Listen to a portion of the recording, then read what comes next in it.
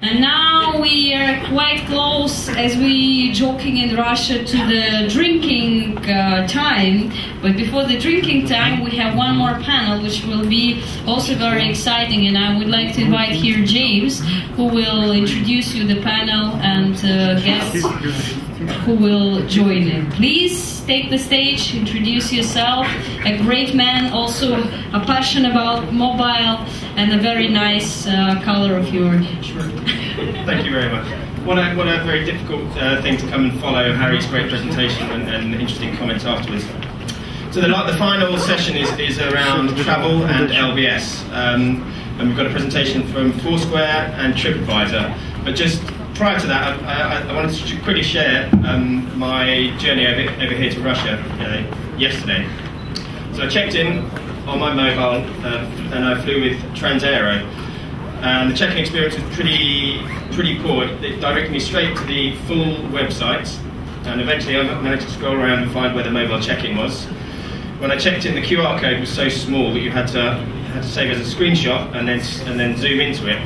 And then when I came to check in, when I came to board the flight, I had to put my phone that way. And because I'd zoomed in, the orientation changed and the QR code moved, so it didn't actually check in. So the mobile check-in, they actually looked at my phone, took the number, and then just manually ticked me off the list. So there's a lot of challenges in terms of like everything is going mobile. I agree with Harry, one of Harry's first comment when he came up on the stage. Everything is going mobile, but there are a lot of challenges, particularly with companies who have a lot of legacy system that they've used over many years. Anyway, so I would now like to introduce Charles Birnbaum from Foursquare, who has momentarily disappeared. It's just a second ago. 2 minutes. I think he's working on his slides. Just out of interest, then, for those of you who travelled over here, did anyone else check in on mobile to their flights? Who's checked in on mobile? Maybe tried. Maybe 40%. Okay, so are we nearly there with Foursquare, or has he disappeared again?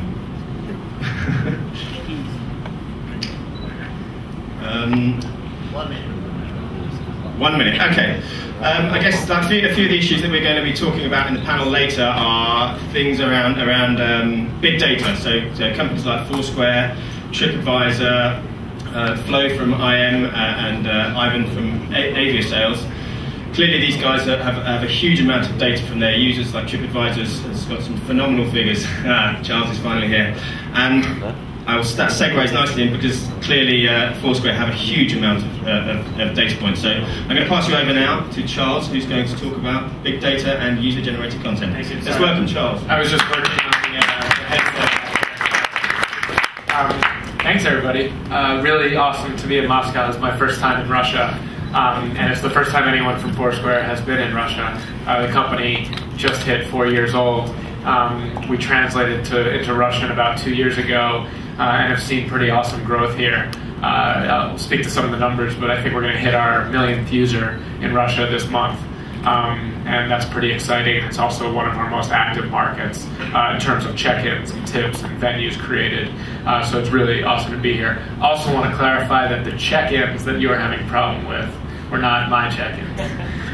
Those were airline check-ins, if anyone was confused at all. So what I want to talk about today is not just Foursquare. I want to talk about data and how Foursquare has really become a data company and a search company over the last year or two. And it's not that it's a pivot. A lot of journalists that are at times lazy will throw those terms around when we go in a new direction, but it's an evolution. When we started the company, I joined the company 3 years ago, but when Dennis and Naveen started the company, we had no data. It started from scratch, and almost like a Wikipedia for places, it's grown to be what it is today. So now we have millions of venues all over the world, and the tips and the photos and everything that exists at these places. So what the service is today is very different than what it was when we first started. And I'm going to talk about that evolution, and I think it's relevant to others and how we've opened up our platform to a lot of developers to build off of our data, and not just developers. You know, I've had 4 or 5 people come up to me today to show me demos of apps that are powered by Foursquare. I love seeing nothing more than that. It's just the coolest thing to me. And it's because our data is everywhere. So people are really, it's become the location layer for the internet. So that's some of the stuff I'm going to talk about. I'm going to start off with this video. Try and take a look at these because I want to highlight certain things. So I'm going to ask him to hit play again, but what you see here is a day in the life of Foursquare visualized in New York City on the left and Tokyo on the right, on your right. And what's fascinating about this is we have different colors for the different categories, and the streaking is the movement of one individual checking into one place and then checking into another. So that's how this is, and you'll see the time in the top left. So it starts at 3 a.m. and cycles all the way through. Before we hit play again, I want to highlight a few things. So this is the island of Manhattan, and you'll see downtown is where a lot of people will spend time at night, and Midtown is where a lot of people work. And you'll see in the morning, people commute into the city. And then you'll see in the evening, people will leave back to the suburbs, but downtown will stay pretty lit up because everyone is always partying in New York City. In Tokyo, if you pay attention when we hit play again, you'll actually see a map of the subway system because everyone checks into train stations in Tokyo. So you'll see the ringed circle of the Tokyo Metro light up. And if we could hit play one more time, please. On the video, if we could hit play. Great. All right, so you see the city's dark. Now it's coming to light because it's 7 a.m., 8 a.m., 9 a.m. In Japan, you'll see the train system that I was talking about. Very dense all over, but as people will leave about 5 p.m., start going home from work, it'll lighten up. The blue categories are more nightlife, so you'll see a dark spot of blue come up in downtown Manhattan, but everyone, this is where my parents live, it's kind of boring up here.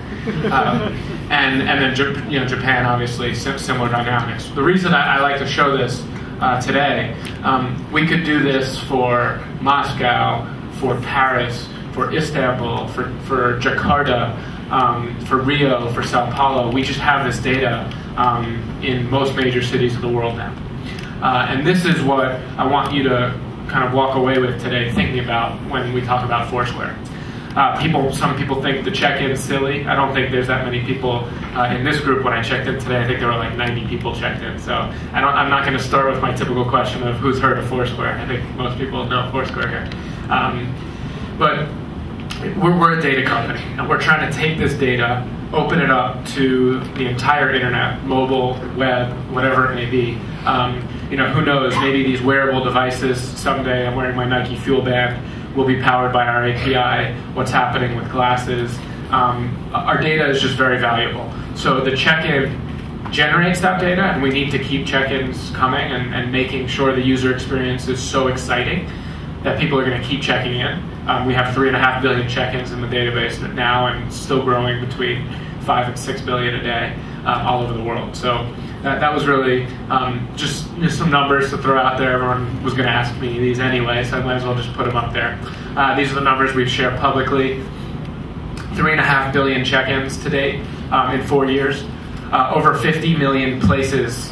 We started with a couple hundred places in New York City, and now there's 50 million places all over the world in our database that have been geocoded and have a lat long, and that's what people are using to power. There's over 50 million public photos that people have made publicly available that you can share. We have over 33 million registered users now, and 25 million tips. I said over 5 million check-ins a day. 1 million claimed merchants is an important number. I'm going to get questions about that too, is what is our business model? How are we making money? That's our customer. The user is not our customer. The merchant is our customer. We're trying to build cutting-edge, location-based advertising that hasn't existed before. We're not competing with anyone directly on that. We're competing for the same ad dollars, but we feel like we have a different product to offer merchants.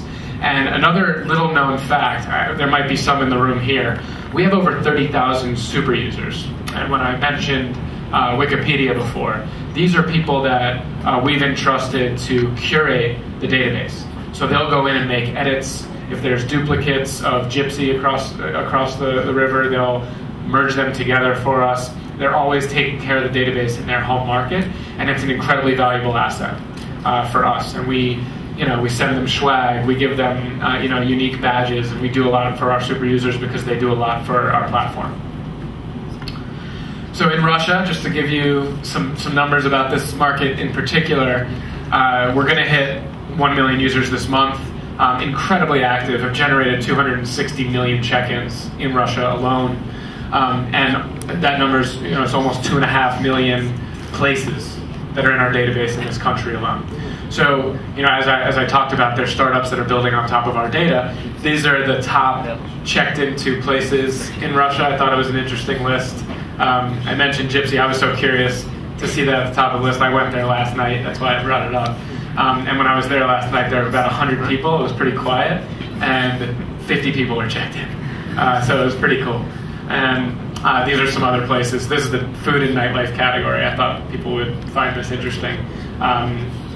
And we can cut the data a lot of different ways. So we just learn a lot. And in Russia, we don't have any presence here physically. We do have a small team in London that will manage partners here. So if anybody is interested in doing something with Foursquare, whether you're an agency, a brand, a merchant, or would like, as a developer, would like to use our API, feel free to reach out, and I'll put you in touch with the right people. But this is really what I wanted to talk about, is that data and APIs. I was talking to someone before earlier today that, I went to business school in the United States, and when I go back to talk there now, I always say, understand APIs, because this is what allows us to do partnership business. We can't really get every idea that the whole world has for Foursquare into our product. So what we decided to do from the very beginning, this is not new, we opened it up. We said, all right, here we have 1 million check-ins and a few thousand venues. Whoever wants to play with it in New York and in San Francisco can build an app and have it be powered by Foursquare. Over the last year, though, it's exploded. Once we hit those metrics that I showed you on 2 slides ago, you have Twitter using it in Vine, you have Instagram, American Express, Airbnb, Uber, Path, Flickr, Waze. It's the location layer for all of these services. Because it's global, because it's open, we don't charge at a pretty healthy rate limit. We do have partnerships where we're generating licensing fees from our API when people need it in a more bulk fashion. Maybe they need a whole snapshot of our data. And this is people using it for the venues, the photos, the tips, the ability to check in on your service, like on Path. So they want to have check-ins, they use Foursquare check-ins. In that way, same with Instagram.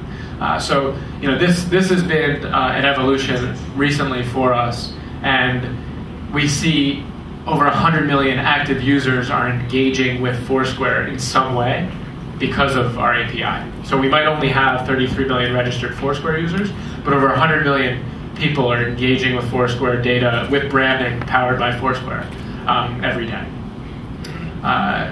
So that's at each month, I'm sorry. And we have 75 million API calls a day from all of our partners. Just a couple of screenshots of those integrations and what that looks like. And I'm sure there's a lot of developers in the audience that are thinking about this too.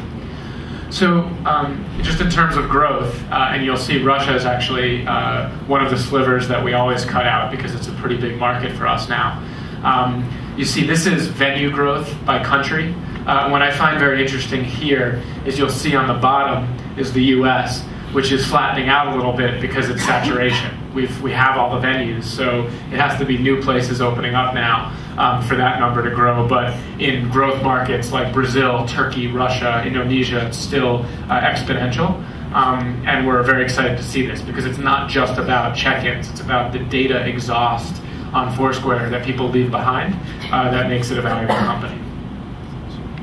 I wanted to share this too because I think also data can tell interesting stories.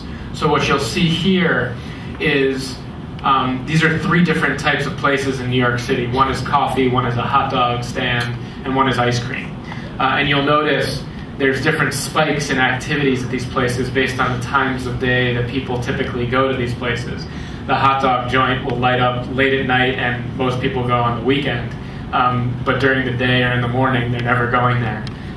The coffee place, Gorilla Coffee, which is the blue line, you'll see spikes in the mornings. And then a lot of people out and about on the weekend. So, just very interesting stories that the data tells. And what we do in the app is search. So we allow you to do Foursquare Explore, which is our bread and butter product. You see what's happening around you, and it's powered by all the data. So when I'm in Moscow and I take out search, it's going to give me different recommendations than James, because we check into different places in London and in New York. I might go to Starbucks every day, and he might go to the artisanal local coffee shop, so that'll power the recommendation. So he'll get a more specific recommendation for coffee here in Moscow. And that's what we're trying to do with search. Our business model, it's all about the merchant. Best Buy is an example that I just put up here. That's a big electronics retailer with hundreds and 1,400 locations in this case. They're paying us advertising dollars to come up in our search results, just like it works on Google, at the top of those results. We call it promoted products. And I can speak to that a little bit more in the question and answer. So I was just told I'm out of time, so I wanted to say thank you. I hope that's right. I looked it up. And reach out to me on Twitter if you have any questions, want to be connected. Probably the best way, because I probably don't have enough business cards for everyone in the room. So that's really what I wanted to talk about today, just to give that sense for location-based services and the data and how relevant that is. And I think questions now. Okay, thanks, Joel. I'd like to fire up with one very quick question. What's the weirdest place someone's checked into?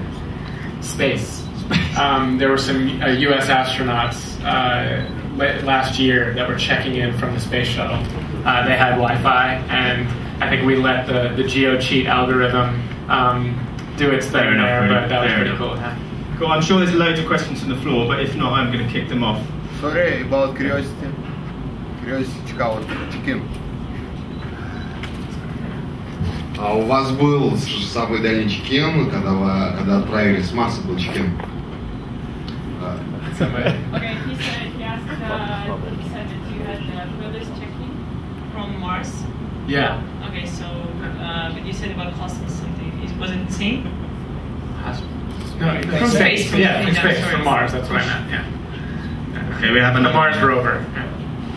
Hello, my name is Alex, and we developed a game for Foursquare. It's a game where you can buy and sell your favorite venues across the world. And when somebody checks in that venues, you earn cash. And it's not landlord, it's a cash square. Okay. We developed this over a year. And I would like to ask if we can increase the API limits to Foursquare. Yeah, it's a good question. Possible. It's a good question. So I talked about the API. Thank you. There are 40,000 developers using our API now. Some of them are ones that are on that slide, the big ones. Some of them are teams like yours that are all over the world, and they go to our website, they agree to the terms. Part of those terms is the rate limits. Typically, you'll want to reach out to our API team, API@Foursquare, and say we're having those issues. And basically, all they'll need is you'll have to give us good attribution and show them how you're representing Foursquare, powered by Foursquare at the top, and linking back to our venues in certain ways. There'll be steps that you need to do that. But just reach out to me, and we'll follow up in more detail. Okay, I think we're going to leave the questions there because Charles is going to take part in the panel later. So let's just give Charles a massive round of applause. Thank you, Charles. All right.